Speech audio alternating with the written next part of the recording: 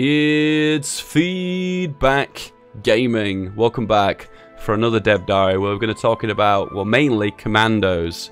So they've added a new ability called acclimatization, a new function, a new feature, and it is a way now that troops can perform better or worse depending on the climate they are currently fighting in. Currently, there are two main climates, cold and heat. So as you probably would imagine, desert of Africa or maybe middle of Asia will suffer from heat, and also cold, for instance. Well, what's a good example of cold? I don't know, I guess maybe the Eastern Front.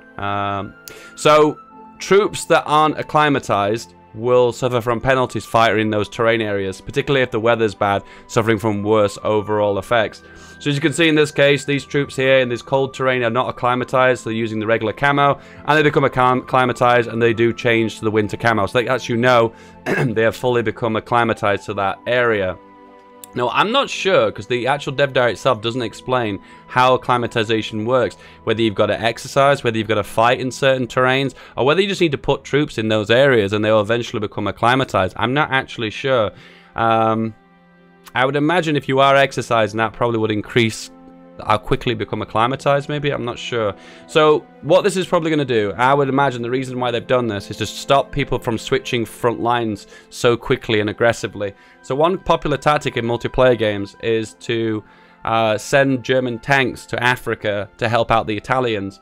Now that's great, but the problem is now those troops that arrive in Africa won't be acclimatized to hot weather in Africa, so they'll suffer from a penalty, which in all fairness is a good thing, because those strategies where you send a massive 40 width German tank division to Africa and they just plow through and steamroll Africa, it's a bit of a wonky strat, to my honest opinion, because it throws off the balance of the game, really. So France and UK always lose Africa. So in that case, they'll suffer from some penalties, and hopefully that will do a lot of damage to the division itself. I imagine it will probably affect the attrition. We haven't got the stats on any of these screenshots to say how it will affect the... well, I'm assuming that would increase attrition quite massively, because that's what cold and hot weather tend to do in most games. They tend to increase attrition by large amounts, particularly in warm weather. Okay, so the harsh effects of weather effects have been increased. So we've got blizzard, snowing, extreme cold, very cold snow, deep snow, very hot, and extreme hot. These weather effects now have been increased. The damage they can do to your divisions have been increased. So acclimatizing is almost, well, I'm going to try and say more required, less required. It does have more of an impact on the game itself, so it's going to be more required for your troops. You just mentioned about heat attrition here. I understand. So is this saying that the heat attrition will be 10%, and because it's acclimatized to hot, it's now 5%? So it gives you an example there of well, how much it's going to reduce it by, in this case 50%. Yep, so that's pretty much it. I'm trying to think of any instances in multiplayer when this will have a massive impact. I imagine on the Eastern Front with a lot of cold, that's going to be an issue. Most of temperate Western Europe is probably not going to have much of an impact. Definitely Africa with the heat, that's for sure. Yep, and also it's kind of cool that they also do look different. So you can see troops now that use different camos based on the where in the world they're going to be fighting. So we're going to see less instances of troops switching from certain climates over to another really quickly, because they will suffer from more of a penalty.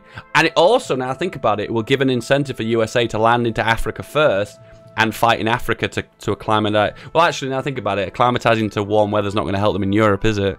But still, I guess if you do land into Africa, they're going to have a bit of more of a trouble fighting there because of need to be acclimatized where so there's going to be two factors here. So just to kind of roll back here. So one, troops that are going to be fighting for a while are going to have more skill points, the generals themselves.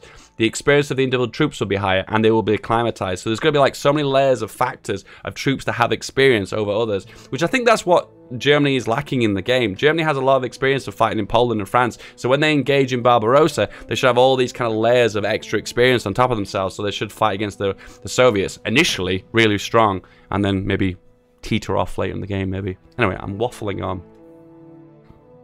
So just to summarize one of the things that was said in the dev diary, it reduces, if you're acclimatized by 100%, it reduces all the factors of these bad weather conditions by 50%.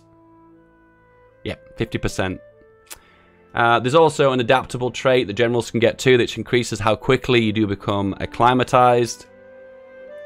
There are also some technologies that will increase acclimatization as well. Anyway, moving on to Special Forces. Special Forces now are overall more special. It means that now limited based on the total number of divisions your overall army can contain.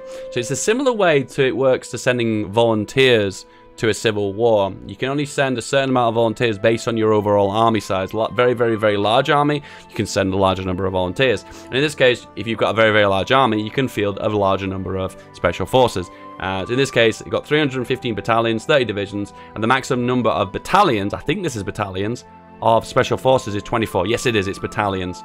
So it's not measured based on division size, it's based on the amount of the battalions.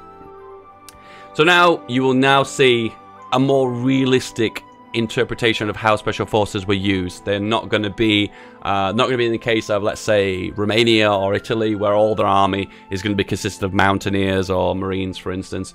You are now going to see infantry as the main bread and butter of your army, and then special forces as kind of a, well, in this case, special forces. It'd be cool as well to give them an extra buff as well. I think that'd be sweet as well, like if they gave them extra buffs towards the certain things they actually did. Because at the moment, I think the buffs they give them are a little bit lackluster. For instance, for Mountaineers and Marines, I think they could be better.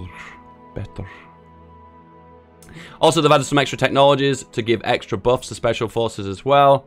It looks like they're gaining extra defense here and organization. Division training time plus 10%. So this, interesting enough, does this increase the training time? So what these technologies are doing, well, these are the first technologies that actually have negatives, if I might be misreading this. So what they're doing here is these technologies will buff your special forces, but they will also make special forces take longer to train. Interesting. So these are the first technologies, if I'm not wrong, that actually have a negative effect on your army itself. So what this is doing, just to kind of give a real life example, is it's making your special forces recruitment process more rigorous. So therefore screening clients more heavily, harder training routines, and in this case, well, overall resulting in a more refined, more powerful special forces. It's interesting because these techs here, these two, this one and this one, and interestingly enough, there's a choice you've got to make here between these ones. I imagine the choice is going to be making the special forces more special and having a more rigorous recruitment program, therefore giving benefits, and this is making the special forces overall larger but probably not gaining as many benefits. Interesting enough, I wonder what this last one does here, and then again, what does the first one do as well? I'm not sure. The next dev diary will be about the Chinese warlords, which I'm assuming they're going to have their own focus tree. Either each, I don't know, maybe they'll all have their individual one, or probably not, I don't know, maybe we'll see. I'm making a lot of assumptions here.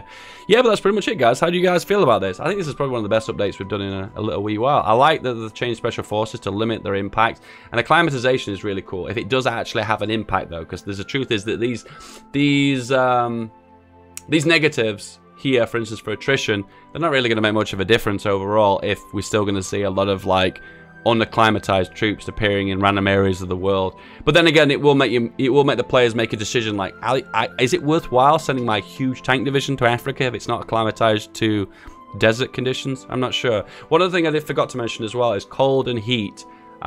They're not interchangeable. You can't have someone acclimatized fully on cold and fully on heat. It's kind of like a yin and yang, left and right thing. It's either going to be in one direction or the other. You can't have both. Guys, if you enjoyed this episode, remember to like and to subscribe. Drop us a comment below if you've had any input. And apart from that, I hope you have a good day. I'll see you guys next time. Bye-bye.